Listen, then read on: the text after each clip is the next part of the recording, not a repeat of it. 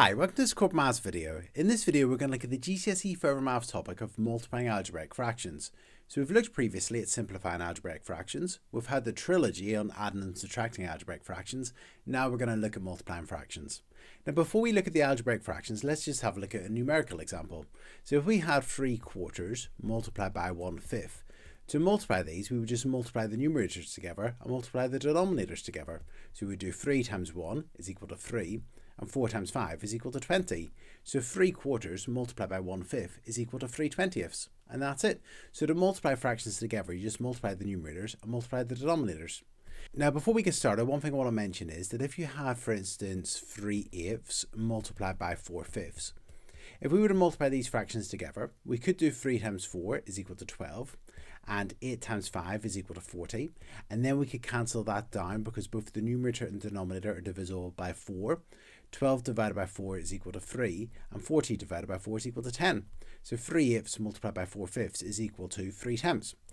Now, if we were to have a look at this again, what we could do is, rather than multiplying and then cancelling down, we could cancel down before we multiply, because we know that we're going to do 3 times 4 and 8 times 5. So we could actually look at, now each of these individual fractions have been simplified, 3/8 is simplified and 4/5 is simplified, but we could actually look at the numerator and the opposite denominator, because we know that we're going to be timesing the two numerators together and the two denominators together. So we could look at the 4 and the 8 and say, well, they're both divisible by 4. So we could do 8 divided by 4 is equal to 2, and 4 divided by 4 is equal to 1. And then you could multiply together, because 3 times 1 is equal to 3, and 2 times 5 is equal to 10. So it's possible to cancel down before you do the multiplication if you look at the numerator and the other denominator. Now, you don't have to do that. You can multiply and then cancel down, but just to mention that you can. Okay, so let's have a look at some algebraic examples. It says simplify 3x over 4yz multiplied by 2y over 5x. So if we were multiplying these together, we could multiply the numerators together. 3x times 2y, well, 3 times 2 is equal to 6, and then we can put the letters after that in alphabetical order, so it'd go xy.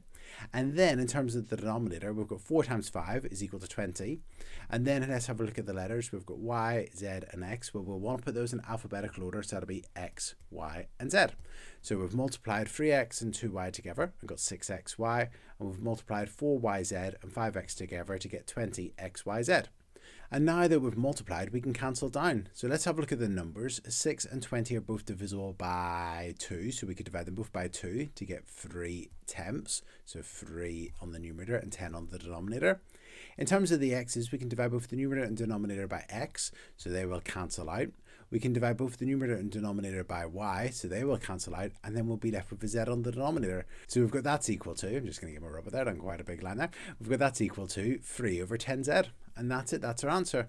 So if we were given 3x over 4yz multiplied by 2y over 5x, the answer would be equal to 3 over 10z, and that's it.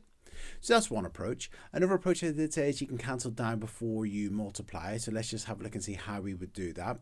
So if we were given these two fractions, if we wanted to cancel down before we multiplied, we'd have a look at each numerator and the other denominator. So if we look at this numerator and that denominator, they're both divisible by x. So we can divide that one by x and that one by x.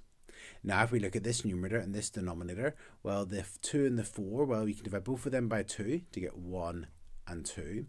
And then we've got a y here and a y here, so we can divide both of them by y. So we've cancelled down, now we just need to multiply. So on this numerator we've got 3, on this numerator we've got 1, 3 times 1 is equal to 3. And then in terms of our denominators, here we've got 2z multiplied by 5, and 2z multiplied by 5 is equal to 10z. And that's it, we've got 3 over 10z. And that's it. So actually cancelling down before you multiply can just make it a little bit easier. And because you know that you're multiplying the two numerators together and the two denominators together, you can actually cancel down the numerators with each of the other denominators before you times together. And that's it. Okay, let's look at our next question.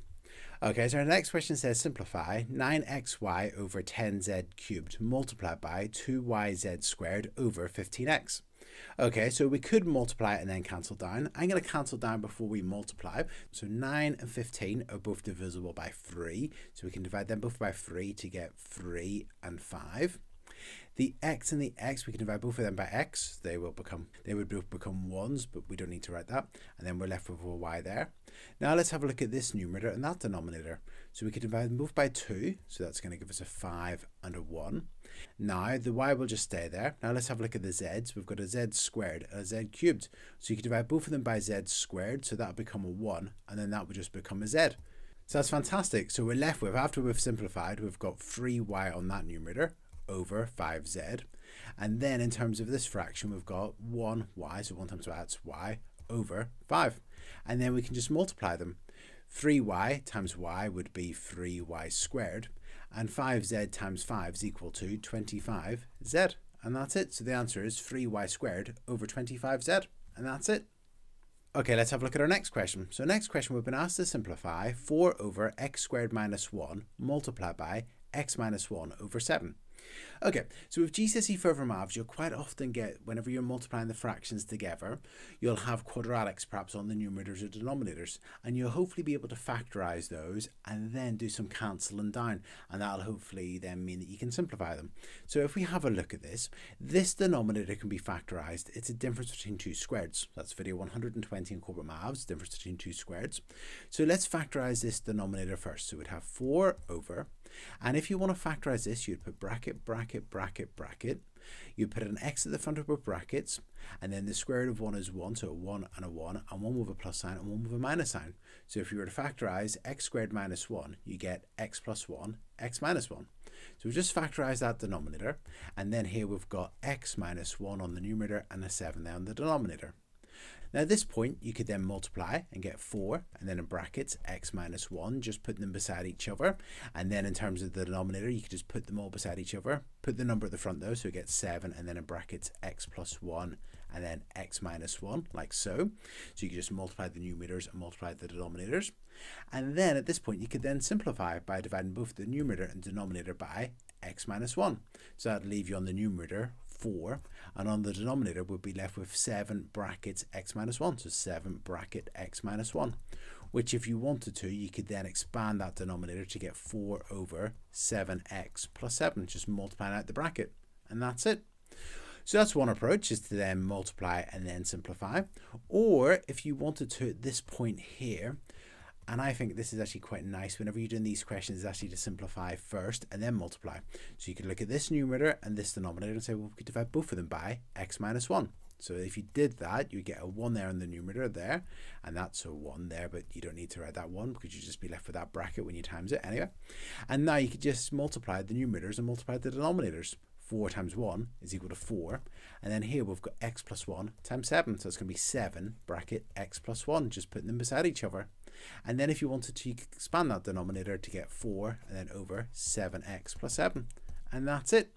So just to mention, whenever you're dealing with algebraic fractions in GCSE Further Maths, you'll quite often have to factorize, and then you just then, after you factorize, then times them together, and then simplify or simplify and then times them together.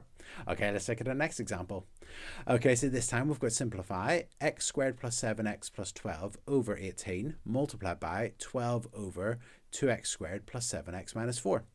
Okay, so here we've got two quadratics. Let's see if they factorize. So bracket, bracket, bracket, bracket over 18, and then times by 12 over bracket, bracket, bracket, bracket. So hopefully we'll be able to factorize this numerator and that denominator. So let's do that.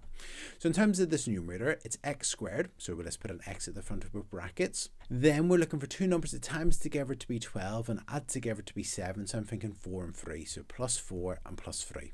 So factorize that numerator. Now let's have a look at this denominator.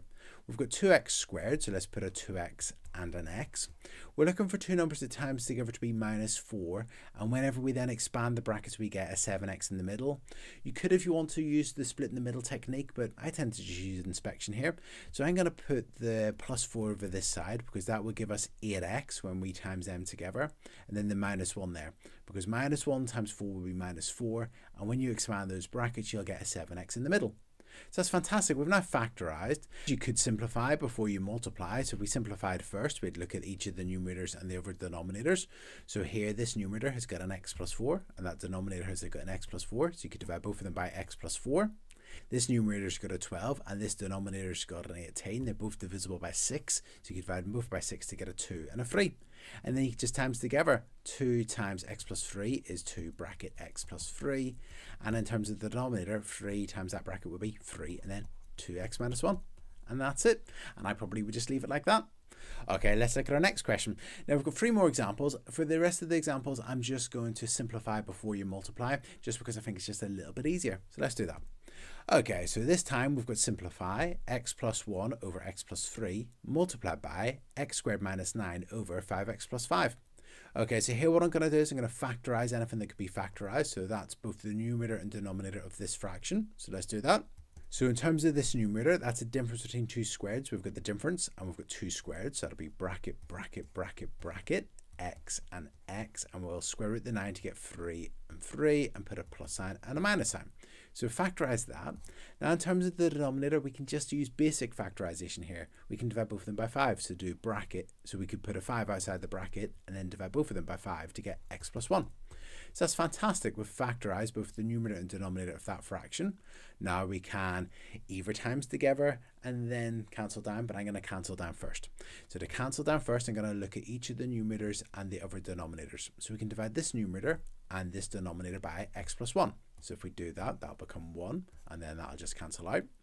Then let's look at this numerator and that denominator. They're both divisible by x plus 3, so let's divide that numerator by x plus 3 and that denominator by x plus 3, so I'll leave us with 1 there. Okay, now let's multiply the numerators and let's multiply the denominators. So 1 times this bracket would just be the bracket, which is x minus 3. I don't need to write it in a bracket if there's nothing else there. And then in terms of the denominator, we've got 1 times 5, and 1 times 5 is equal to 5. So that's it, that's our answer, x minus 3 over 5. Okay, let's look at our next example.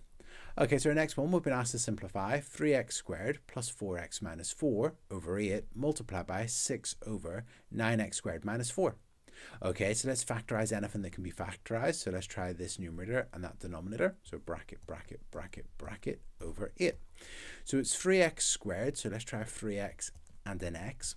Now we want to find two numbers that times together to be minus 4, and whenever we put them in the brackets and expand, we get our 4x in the middle. Now I'm thinking of 2 and minus 2 here, so let's try plus 2 there and minus 2 there, because 3x times x is 3x squared. 3x times 2 would be 6x, minus 2x would be the 4x that we want, and minus 2 times 2 is equal to minus 4. So that's fantastic. We've factorized that numerator. And then in terms of this fraction, well, the 6 will stay in the numerator, and then let's factorize this denominator. So bracket, bracket, bracket, bracket. And we've got 9x squared minus 4. That's the difference between 2 squareds. So we'll put 3x at the front of both brackets, a 2 after that, and one with a plus sign and one with a minus sign, because you can square root them both, and you've got the difference. So it's the difference between 2 squareds. Okay, so we've now factorized. Let's see if we can do any cancelling before we multiply. So I notice here we've got a 3x minus 2, and here's a 3x minus 2. So let's divide them both by 3x minus 2, so they'll cancel out. And here we've got a 6 and an 8. They're both divisible by 2, so that'll become a 3 and a 4. And that's it. So let's then multiply together. So we've got x plus 2 times 3, so that'll be 3, and then in brackets x plus 2. And then here we've got a 4 multiplied by this bracket, so it'll be 4, and then in brackets 3x plus 2. And actually here nothing else can be cancelled down, so I would leave our answer like that. So the answer would be 3 bracket x plus 2 over 4 bracket 3x plus 2. And that's it. You could, if you wanted to, expand them to get 3x plus 6 on the numerator and 12x plus 8 on the denominator, but I would probably just leave it like that. Okay, let's have a look at our last question. So our last question, we've been asked to simplify x plus 6 over x squared minus x minus 12 multiplied by 2x minus 8 over x squared plus 6x. Okay, so let's factorize anything that can be factorized. So I'm noticing that this numerator can be factorized using basic factorization, just taking a 2 out. This denominator can be factorized, just taking an x out, and this quadratic can be factorized as well. So this x plus 6 will stay as it is, so let's leave that numerator as it is. Okay, so this denominator, it's a quadratic, and it's x squared, so x and an x. The two numbers that we're looking for will times together to be minus 12 and add together to be minus 1. So I'm thinking minus 4, and 3. Because minus 4 times 3 is minus 12, and minus 4 plus 3 is equal to minus 1. Okay, so that's the denominator factorized. Now let's have a look at this fraction. Let's take a 2 out here. So 2, and then in brackets. And if we divide them both by 2, we're going to get x minus 4. And then in terms of the denominator here, they're both divisible by x. So let's take an x out, and then we divide both of them by x to get x plus 6. And that's it. So factorized. Now let's see if we can cancel down before we times. So this numerator and this denominator, they can both be divided by x plus 6. so that'll leave us with a 1 there and just an x on that denominator. This numerator and this denominator, they can both be divided by x minus 4. So that's fantastic. We've done all the cancelling down. Now let's do our multiplying. We've got 1 times 2, that's equal to 2. And then in terms of the denominator, we've got x plus 3 times x. So that'll be x bracket x plus 3. And that's it. And I would leave my answer like that. You could, if you wanted to, expand to get 2 over x squared plus 3x. But I probably would just leave it like that. And that's it. And that's it. So this has been the GCSE Further Maths topic of multiplying algebraic fractions. So to multiply algebraic fractions, you just multiply the numerators and multiply the denominators. It can be useful to try and factorize anything that could be factorized before you multiply, and actually maybe even cancel down before you multiply as well. And that's it. If you found this video useful, please like it and please subscribe to my YouTube channel. Thank you. Cheers. Bye.